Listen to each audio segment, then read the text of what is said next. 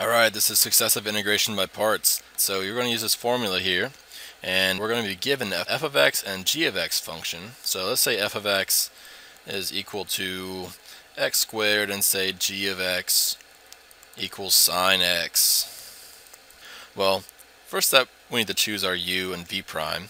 So we're going to do that by using an acronym called LIATE, and the ln is the L.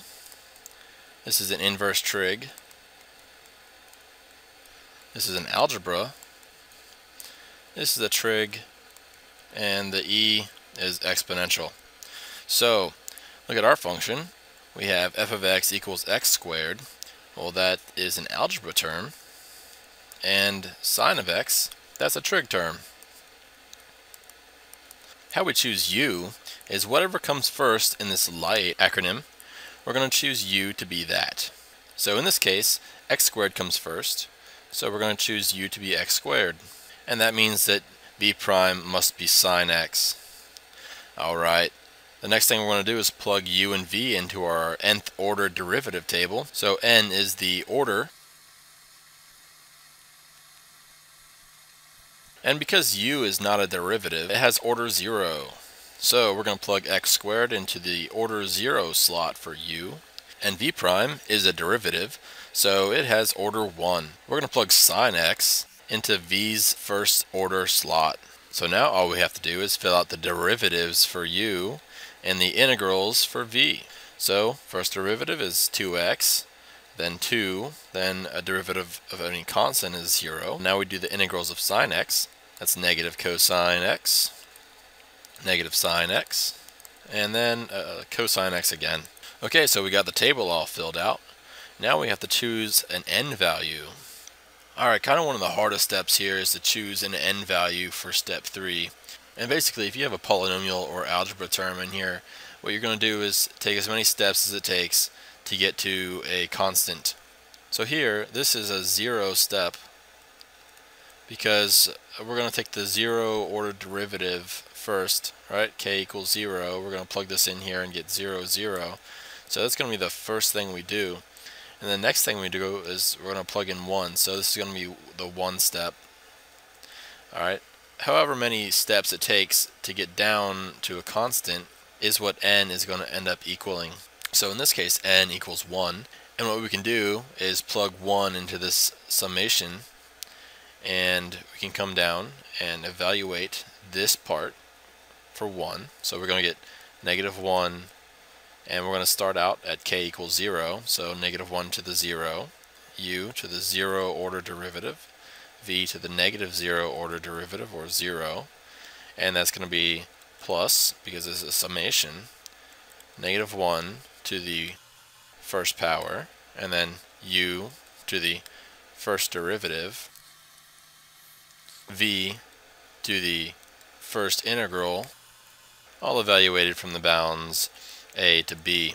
Alright, so now we got this, the right hand side, this is an integral from a to b of u times v to the first derivative, or v prime, dx, plus negative 1 to the first power times the integral from a to b of u to the 1 plus 1 derivative times v to the negative 1 antiderivative dx.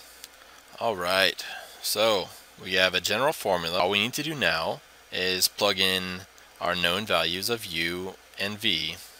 So u to the order 0 is x squared. So what we're going to do is come down here. We want to say this is 1 times x squared.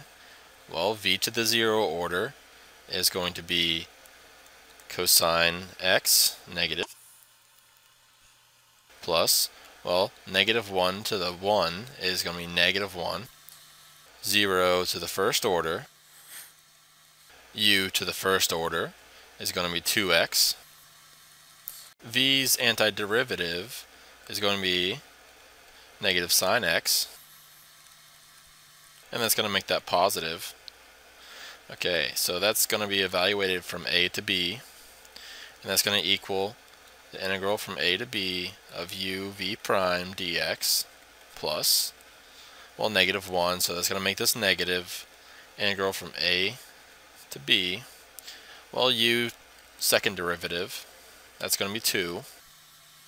So move that out of the integral, 2 times integral from a to b of v's antiderivative, that's going to be negative sine of x. Alright, so that's going to make that positive sine of x dx. Okay, so now we're pretty much done. All we need to do is evaluate this integral. It's going to be 2 times negative cosine x, evaluated from a to b. And then we're going to solve for our original integral, integral from a to b of u v prime dx. And then we're going to have to move this to the left-hand side. It becomes negative.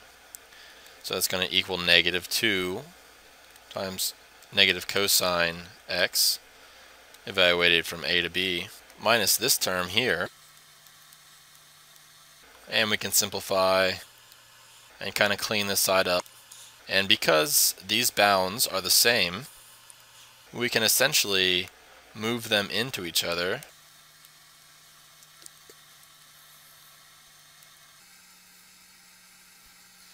Alright, now we have a simplified formula, and this is what the integral of u v prime dx equals.